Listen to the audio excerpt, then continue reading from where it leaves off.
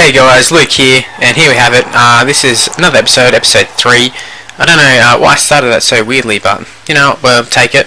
And I just realised I haven't got my little earphones plugged in, so I'll just plug that in while we have a look at Jack Reed, which I think someone in the comments, I forget who it was, it might have been random comments everywhere, whatever them is. I'll go through and I'll have a look while it's doing this.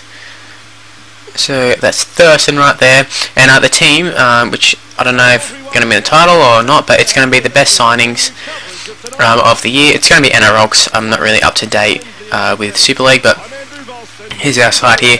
I have got the team lineup in front of me, so yeah. So the video it's probably random games everywhere. Oh, sorry, not video. The comment I was talking about, but not to worry. It was Super League reviews, one of them. Which, if you haven't watched them, check out his videos. I haven't seen him in a little while, but yeah. So we're going to start off with the best signings of 2014 in the NRL. This is just my opinion, mind you. So don't get too cut up if like your favourite player or someone with your favourite team isn't in it. And hopefully you agree with me somewhat. So we're going to start off at fullback, and I'm going to say Sam Tomkins, being a gun player for the Warriors. Is he much of an improvement on Kevin Locke? I don't know, but I think Kevin Locke definitely had a place in the side, and just where, I don't know. But Tomkins, he's a superstar, and I think he'll be around for a long time. But yeah, super good player. And he's English, so I honestly think because he's English, he doesn't get the raps he deserves. But whatever. And you know how much I like him because he's in my squad. He's in my squad. So yeah, that pretty much says it all. So that's our fullback out of the way. Go to our wingers. So we have Pat Richards and we got Daniel Vidot. So both dudes who, you know, they're not journeymen by any means, but well, I guess Vidot kind of is. Pat Richards been happily playing in the Super League for many years. At Wigan. I was going to say St Helens. Sorry, Super League fans. I feel that there's probably a big rivalry between those two teams. Oh, I thought Morris was going to be able to get away there. Don't go over the sideline, Smith. He doesn't. Yeah, so Daniel Vidot. So we just talking about like Pat Richards a little bit. We'll go back to it, but come on, let's score. Oh, Eastwood, come on. I'm really focused on trying to score here, because I don't want to lose.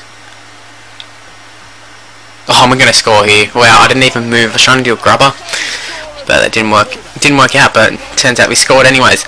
Yeah, so Pat Richards. I won't talk about Vito yet. We'll talk about Pat Richards here. So, played with Wigan. I'm not sure the amount of years, but what he's known for in the NRL is basically defend and then flicking it to... sorry, not defend. Well, it is defend actually. But he's the one on the receiving end from the Benji flick pass in the Grand Final 2005. And he palmed off someone, but palm doesn't really get talked about. But it probably should, because it was a sick palm too. But yeah, he's come back and he's killed it in the NRL.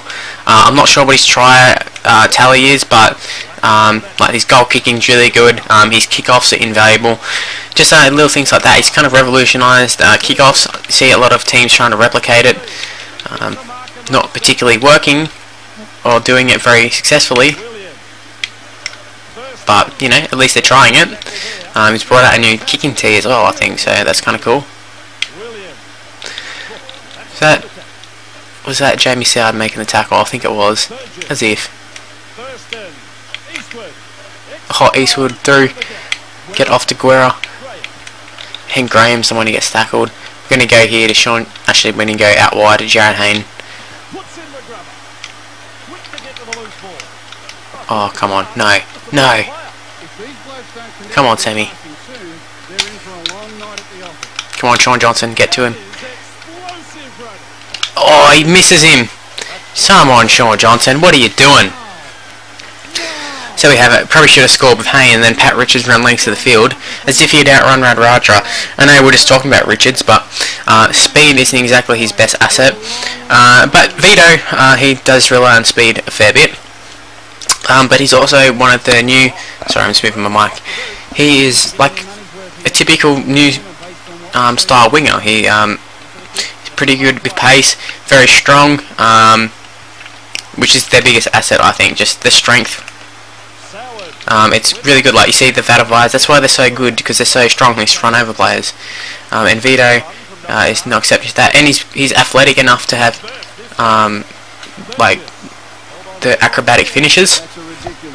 Pretty much all the wingers are these days, but I thought it was worth noting with Vidot. He's a pretty good finisher, but he is known to butcher a try too. But for the most part, he's pretty good. And there weren't generally too many top wingers that made the switch mid-season. I guess you could throw in Chase Blair and stuff from Manly, but they were only sort of bit part players. I guess Chase Stanley would have been a first team player, but injuries stopped that. But yeah, so Richards and Vidot are our wingers. Then we move on to our centres, Auva'a and Idris. Now Idris was an interesting one at the start of the season. I laughed when I heard him move. He's been terrible lately for Titans. And to be particularly honest, he hasn't really set the world on fire at Panthers, I don't think, as much as media like to tell you. But I mean, he's been good without being great. But that's not important. He's probably been the best centre. And then this Auva'a dude, he's pretty much an unknown, but he was at the Storm up until this year. I'm not sure if he'd been at any other clubs before that, but he's only young, so I doubt it. So he came in to the Rabbitohs team looking for an opportunity. I guess they started out with they've tried a few people, Reddy and Goodwin, I guess would have been the starting centre. And they've dropped Merritt, and they've been dropping a lot of people. Come on, Hayne, get to that. Good try, Jared Hayne. Let me go back in front.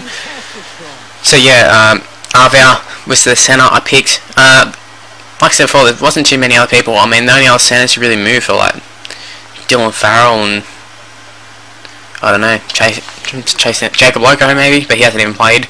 I can't even think of any others. Are worth noting, anyways. Not that Loco was, but yeah. So we're going to move into the halves. The halves is probably the most stacked position in terms of little niche ones like that, where there've been a fair few movements. So if we go into memory, people who aren't in the starting side, we'll go straight into the bench. Really, we'll start off with Benji. Now mid-season, he was another one that I laughed at, said, huh. And then after a few games, I was like, oh, justified laughing at him because he's been dog shit. But you know what? He's proved me wrong. He's played good and he's been back to his best. But in saying that, he can't do without his halves partner, Gareth Widdop, and it's worth mentioning half-time 12-6 tries to Smith and Hayne and Pat Richards for them. Yeah, his half partner, not Jamie Soward, wow, Gareth Widdop, the Englishman, I think probably being the buy of the year. The things he brings to the side, just outstanding, and I think he's really overshadowed at the Storm. I mean, all the real NRL fans, they'll know that he was really a good player. I mean, you don't get picked for England while playing reserve grade for nothing. People might want to laugh at England and say, "Oh, that just proves how shit England are." But let's be serious here. He's a good player, Gareth Widdop, and he hadn't just played reserve grade. He played some first grade, but only during Origin period, I think it was. But he dominated. I remember they smashed the Bulldogs full strength in 2011, something like that. I can't remember what year it was. 2010 probably. But yeah, Gareth Widdop is the 5'8", or maybe the half, I can't remember. And then we have Jamie Soward, who's the other one who's kind of restarted his career, or rejuvenated his career is what I should say. Here we have Hayne. I was hoping we could just take it around the fullback, which was Tomkins, but I guess Tomkins has the speed as well. And I was going for the shoulder passer there. So yeah, Soward, like I said, is another one who's rejuvenated his career.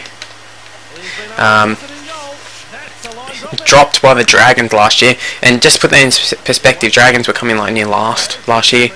That was terrible. So yeah, and then he moved mid-season to the London Broncos. I think he got booed by the London Broncos supporters. And if you look at them now, I think they just got relegated, so it shows you the quality of team that he was playing at, and he couldn't even dominate in that league, or in that team, whatever. He didn't even look any good. Yeah, so he went from doing that to being cheered, and like I think he's loved by the Panthers fans, not particularly anybody else. I don't like him personally, but you know, he's had a good season, so don't want to be biased, and yeah, we'll include him in this. Is it going to be in goal? Damn, I was hoping we could strip it there. So move to the props. So Starling, you know, he's been pretty good for Seagulls. He's a starter, which is the main thing. I'm not looking for people who, you know, played 5 games here and there. He's been a good player. So yeah, Starling, while not being like a, you know, a big Casiano style player, he just does a lot of hard work that a lot of the other forwards don't want to do. He's sort of player like Finucane, will come in and he'll take the runs that nobody wants to take, like doing the hard yards, and I think that's what Starling does well. And then we move on to Brent Kite, who he's been injured, but I think he's been a real good signing for the Panthers. Brings a lot of experience. Yeah, so that was the reasoning for Brent Kite. Pretty much says it's like picks himself there, really. Not too many props, and yeah, he was one of the best. And then also for the bench for props, we have Martin Taupau. Just a really cool player. That's all I gotta say. Like Martin Taupau played for New Zealand, made his debut after impressing for the Tigers, and yeah, I think that really says itself why he's in the side. I felt like as a Bulldog supporter, I knew exactly how good Martin Taupau is, and I know how good he can be. And he just wasn't getting the opportunity at the Bulldogs. It wasn't because he's a bad player, just because Bulldogs were stacked in the forwards at that stage. Which I think, in hindsight, probably would have been good to have him now, but you know, we got some pretty good forwards now. But yeah, Marty Taupau, great player, New Zealand international now, probably the most improved, or he's at least he's like one person that's gone on to play rep football after making a move. And then we have the second rowers. We may as well get to them. So we've got Joel Thompson and Tyrone Peachey. I'm not sure if they're the starting players on this, but so we'll just go Peachey, Gower. Who else is there? I forget who the others are. Joel Thompson's one of them. Joel Thompson, which is going to surprise a few people because I think I talked shit about him not long ago, but it's really surprised me. Been very impressed by him. Maybe the last person is Ken Edwards, I forget. But yeah, like pretty much all the second rows being pretty good. Weren't exactly big stars, but you know, they were pretty good players. Oh, Elijah Taylor is the exception to that. He was a big star. I think Peachey was very undervalued at the Sharks, and they really could have used him right now. Surprised he maybe wasn't in the starter thing, but I guess he probably wasn't playing first grade then.